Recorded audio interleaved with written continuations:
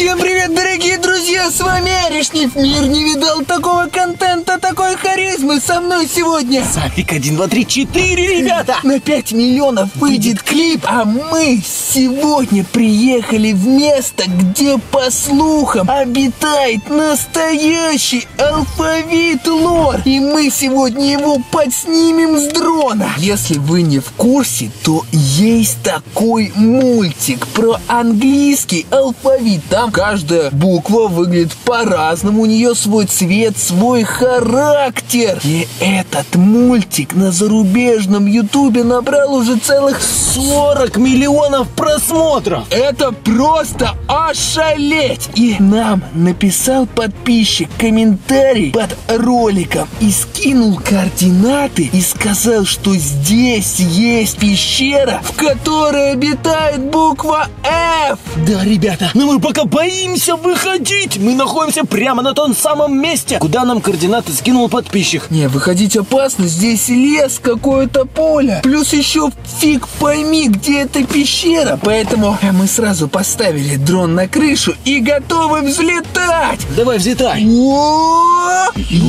Здесь невероятно большой лес. Ну как, не особо большой, но вес имеет. И если алфавит лор прячется где-то в лесах, то мы вот с тобой фиг вообще поймаем и отыщем. Я в шоке, что здесь лес такой, ребята. Просто мы сейчас находимся, что в поле прям. И самое интересное, посмотри, здесь рядом есть какой-то населенный пункт. Возможно, там, в этом населенном пункте и живет наш подписчик, который комментарий оставил. Really? Я вот здесь вот сквозь деревья, если присмотреться, вижу какую-то речку. Смотри. Речка? Сейчас повыше взлечу. Смотри, видишь? Смотри, дорожка. Она вот так вот петляет. Причем очень странно, как будто она не природная. Видишь, с какими она поворотами? Да. Она, даже если вот так вот посмотреть, она в виде буквы С. Если посмотреть вот этой стороной, то вот, сейчас. Вот! Смотри, ну это же вылитая буква С. Или даже половина сердечка. Ой, слушай, я не знаю, мне кажется, это уже какие-то враки. А может быть, эта река куда-то ведет? Всегда же все живые существа, алфавит лор, он все-таки живой, они же базируются рядом с источником воды. Ну, конечно, попить всегда все хотят, всегда хочется что-нибудь глотнуть. Но вот где их будет очень легко заметить, это вот на этом, ребята, огромнейшем поле. Да. Просто невероятных размеров. Вы представляете вообще, сколько здесь растет картошки? Мне вот даже интересно, как вы думаете, вот чего больше, подписчиков на канале или сколько здесь растет картошка? Картошки, да. Потому что поле невероятно огромное. И мне вот даже интересно, они же это делают с помощью комбайнов, каким образом они смогли вот так вот ровненько, тютельку в тютельку. Посмотрите, какие ровные разграничения. Слушай, полей. Нужно все равно нам искать алфавит лор. Сейчас давай вернемся в сторону леса и по периметру пройдемся вот здесь, потому что вдруг где-то здесь мы увидим эти буквы. Смотри, мне кажется, или я что-то увидел. Смотри, видишь, там белое какое-то пятно. Я вижу. Ребята, мы подходим уже к этому. Сейчас мы снимем эти буквы. Не, это либо какой-то мусор, либо это алфавит лор. Я пока что разобраться не могу. Что это? Что это похоже? На череп дракона. Череп дракона! Подожди, стой, давай поближе подлечу. Давай. Это прям... Не страшно. Это прям... Откуда? Ребята, напишите в комментариях, на что это похоже, но даже если приблизить картинку, это как будто голова тираннозавра Рекса. Если тут драконы, то я отсюда поеду. Не, ладно, давай отлетим. Ну нафиг. Давай лучше посмотрим, что вот за этой опушкой. Сейчас я ее облечу. Думаешь? И с тобой убедимся. Если это все поле облетать, наверное, уйдет целых 2, а то и 3 дня. Смотри. Мне кажется, или это буква А стоит? Это реально буква А, ребята, блин! Прям вот за этой опушкой, про которую я и говорил. Она стоит и абсолютно ничем не занимается. Значит, подписчик не врал, ребята, блин, мы ее нашли. Слушай, это получается, наш дрон реально снял алфавит лор, а возможно, он еще и снимет, где логово буквы F. Я бы хотел приблизиться поближе, чтобы прям вблизи подснять эту букву А, ну точнее A, но я очень сильно боюсь ее спугнуть. Она выглядит доброй, она в принципе в мультике добрая. Она может убежать спокойно в лес туда, и мы ее просто не найдем. Да, поэтому давай я сейчас отдалю дрон, и мы посмотрим, что еще рядом с ее местоположением происходит. Давай. Сейчас мы посмотрим, что за опушкой, потому что если здесь буква A, то поблизости должны быть и другие буквы. Капец! Сафик, смотри! Я вижу. Это же буква B. А вот за этими деревьями буква A. Она, наверное, к ней в гости идет. Реально, ребята. Блин, 100% это добрые буквы. Ладно, слушай, чтобы вообще выяснить... Чего? Я к ним пойду и сейчас с ними поговорю. Один? Да, а ты пока за мной посмотри, чтобы ничего со мной плохого не произошло. Господи. Сейчас я пойду у них все разузнаю и спрошу. Ну только будь аккуратен, пожалуйста. Капец, Артем убежал к буквам. Давайте я за ним прослежу. Фу, я вижу эту опушку. Сейчас я прям к повороту подбегаю. Хорошо, Артем, я слежу за тобой, слежу. Че, видно меня там на дроне, да? Да, видно, давай быстрее. На дроне кажется, что тут недалеко. А Артем там бежит, наверное, целый километр. Вот, ребята, наш Артем. И вот прям вот тут за этой опушкой стоит буква А и буква Б. Все, я прям за финальным поворотом стою. Стой, там, я сейчас пойду с ними познакомлюсь. А ты тут еще что-нибудь посмотри. Другие буквы найди. За этими деревьями разговаривают буква А и буква Б. Сейчас мы у них все узнаем. Привет! Меня зовут Артем Аришнев. Я блогер с канала Аришнев. Вы правда смотрите мой канал? Ничего себе! И вы хотите обратиться к моим подписчикам? Ну, хорошо.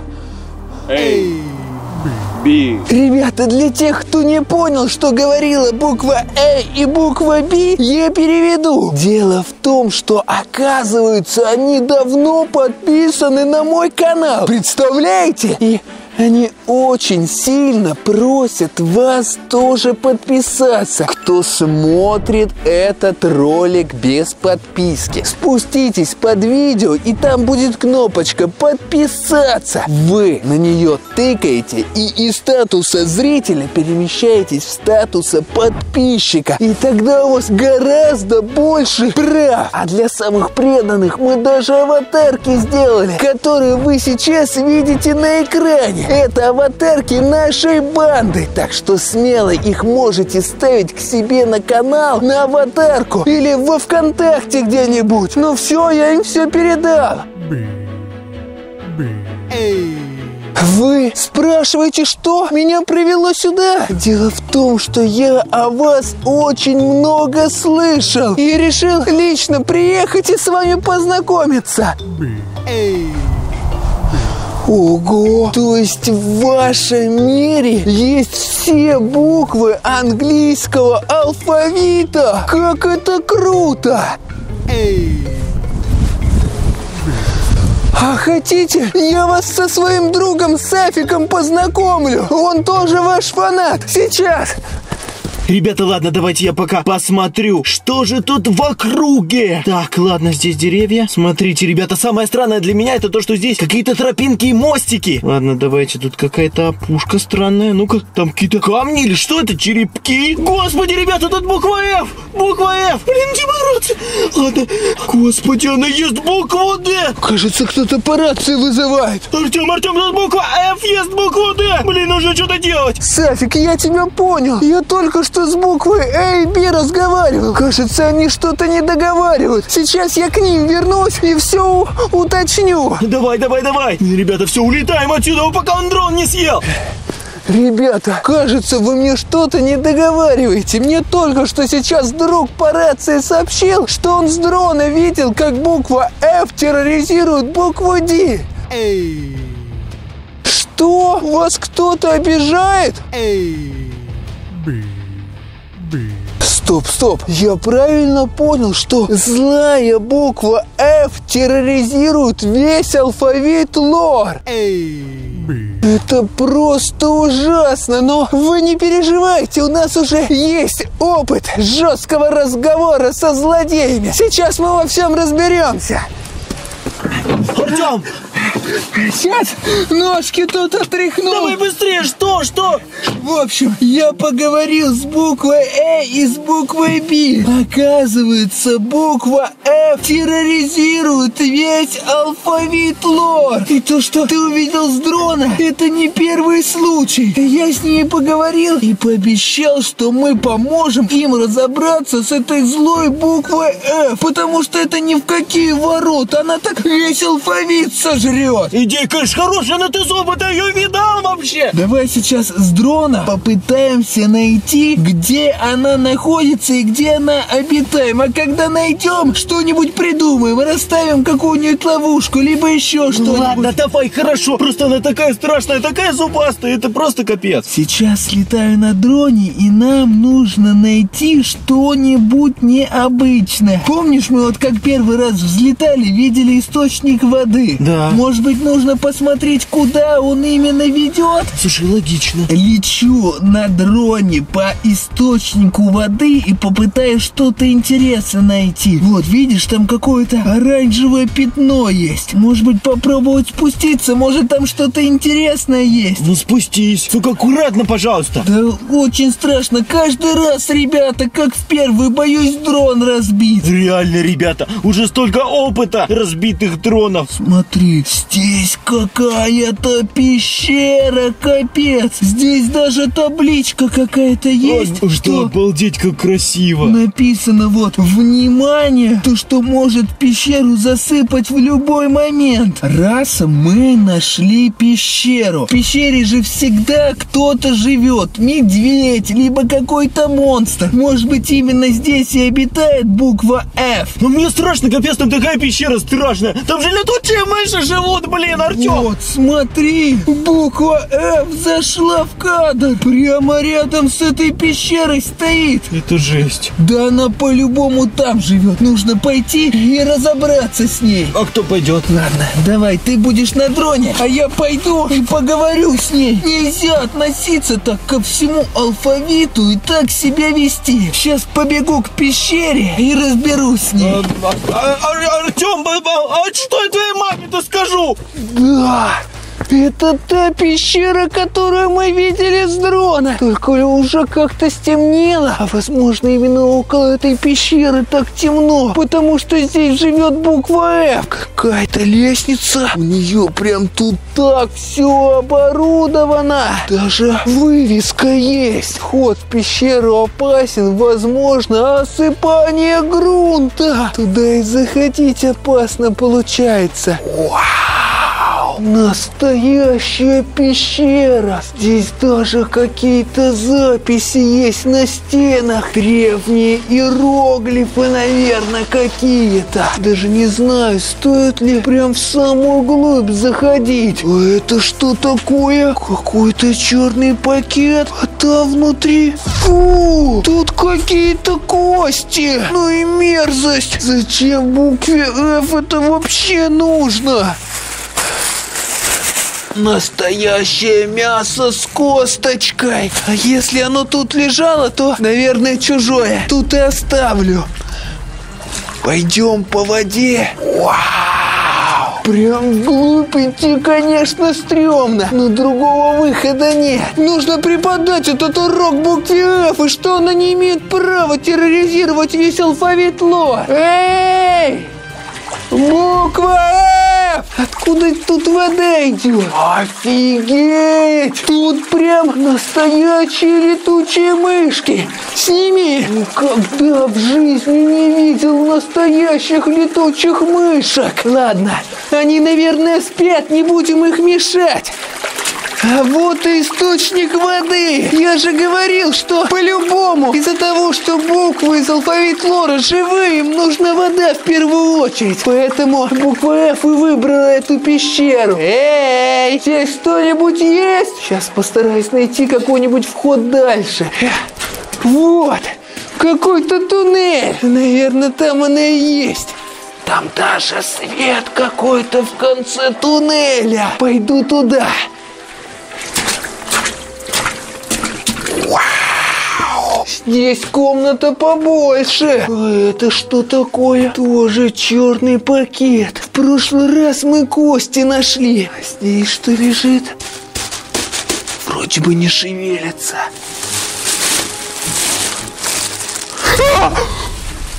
Ребята, вы не поверите, что там внутри. Тут голова Фредди аниматроника. Это получается буква F терроризирует не только алфавит, но еще и других существ. Капец. Но аниматроники это же роботы, поэтому ладно. Надеюсь, Фредди можно обратно будет эту голову приделать. Уберу в пакет и положу, где оно было. Я сейчас нахожусь в пещере. Я не знаю, как у вас это через экранчик передается, но мне капец как интересно. Плюс делаю еще доброе дело. Поэтому, пожалуйста, если тебе нравятся ролики в сложных местах, где мы мерзнем, снимаем для вас что-то действительно клевое, то соберите под этим видосом 60 тысяч лайков. А я...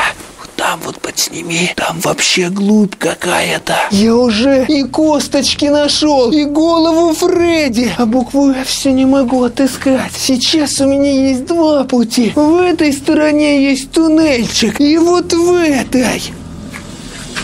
Это что такое? Это же, кажись, цепь. Смотрите, это как будто какая-то ловушка. Может быть, с помощью этого Фредди и поймали, а?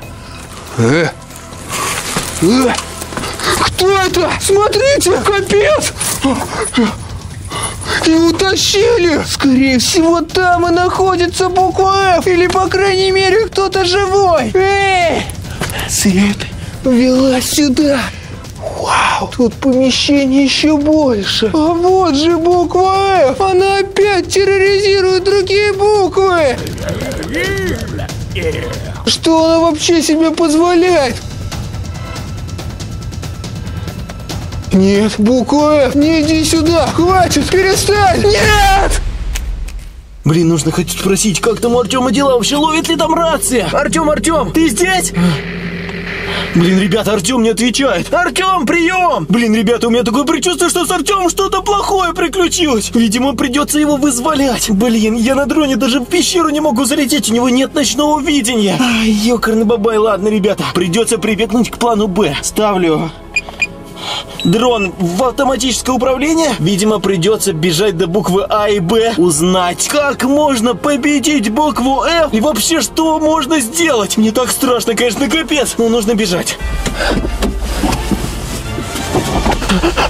О, здравствуйте, мой друг Артем, он с вами буквально недавно разговаривал. Он пошел сражаться с буквой F, он пошел в пещеру и там пропал с радаров. Получается, именно там логово буквы F? Вот дела! Мне срочно нужно его спасти! Блин, вы правы! Без оружия туда никак! Нужно что-то придумать! Так вот как можно получить оружие в вашем мире! Блин, это очень круто! Только что мне буквы рассказали, как можно добыть оружие. Чтобы его добыть, нужно собрать слово из этих букв. А буквы английские. Так, ребята, я придумал. Есть такое слово по-английски из 3 букв. Это самый короткий, наверное, вариант. A, X, E. Это переводится как топор, акс. И если мне найти букву A, она стоит тут, букву X и букву E, то у меня получится оружие, с которым я смогу пойти в пещеру и помочь вызволить Артема. Буква А, ты же мне поможешь? О, блин, это просто супер! Так, мне нужно найти еще букву X. Точняк! Ребята, у меня же дрон в автоматическом управлении. Все, автоматическое управление снято. Так, сейчас чуть-чуть полетаем и найдем букву X. Ага. О, блин, какая удача! задача. Ребята, я ее нашел, вот же она. Это где-то там, нужно к ней быстрее бежать. Все, давайте буковки, я побежал к букве X. Здравствуйте, буква X. Обалдеть. Мне очень нужна ваша помощь. Можете ли вы встать рядом с буквой А, чтобы мне собрать слово «акс»?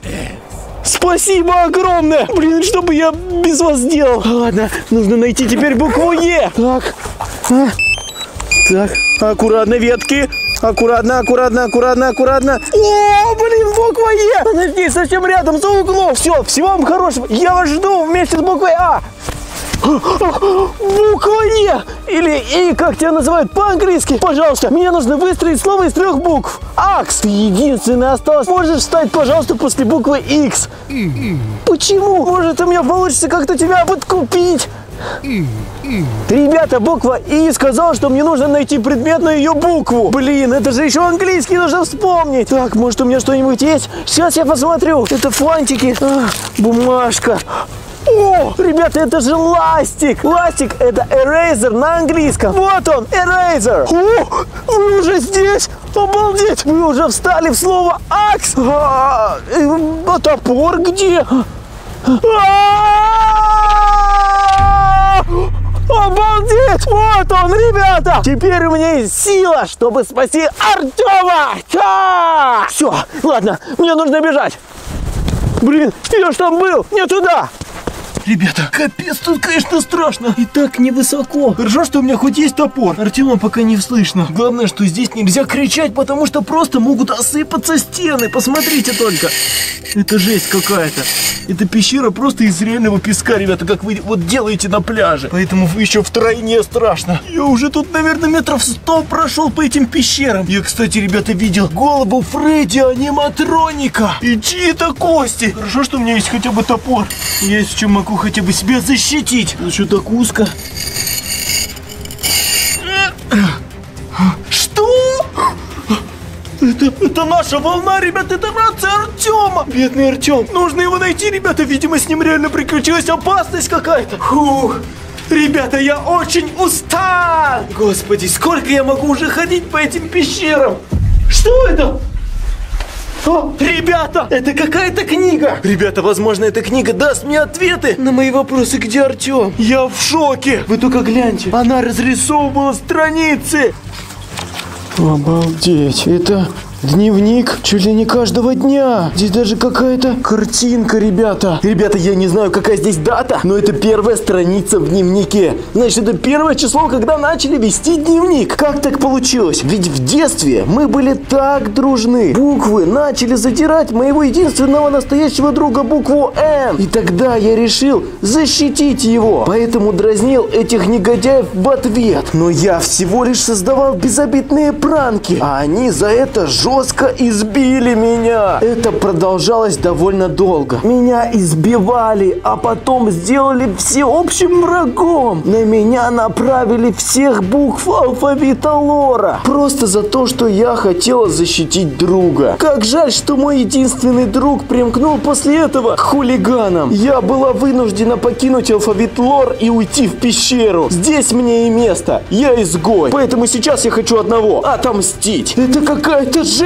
Здесь еще и фотография, ребята. Ребята, смотрите. Friends. То есть с английского значит друзья. Это и подтверждает то, что они были друзья. Но в итоге буква F стала изгоем. Какие же все-таки эти буквы противные, вредные. Они просто поставили в тупик букву F, и ей пришлось стать плохой. Но и эти буквы тоже плохие. Блин, как же мы ошибались. Умные дети никогда не будут так поступать. Они просто сделали ее изгоем. И в итоге вышло вот так. Нет!